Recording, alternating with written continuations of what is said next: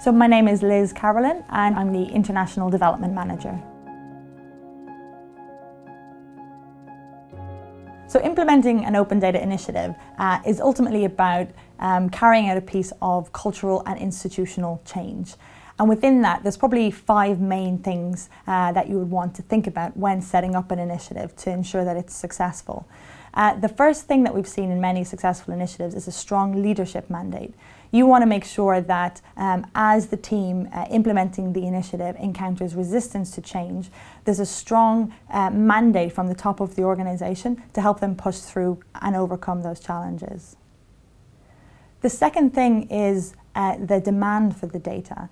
There's very little point in you investing time, energy and capital in the publication of data if there aren't people out there who are willing and able to use that to create the value add services, products, ideas from that data.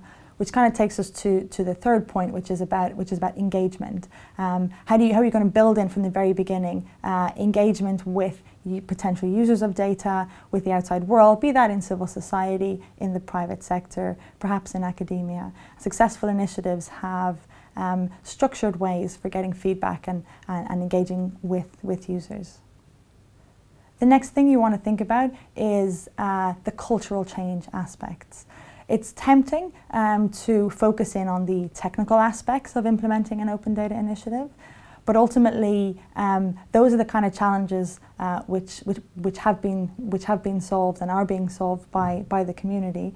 And it's the cultural change where you're really going to encounter some of the challenges and where the key to success lies.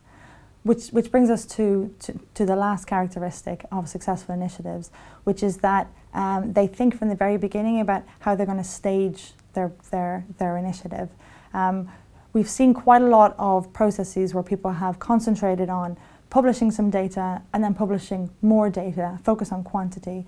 Whereas as our thinking is evolving, what we're seeing now increasingly is that a focus on impact and on specific either sectors or data sets, building engagement around those from the beginning is a much stronger way to make sure that an initiative is successful.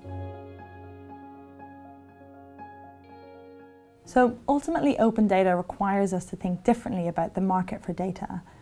Traditionally, we would have thought of certain institutions, such as government, as suppliers of data and others as users of data. Whereas now what we see is government, civil society and the private sector all simultaneously in the position of being both suppliers and consumers of data.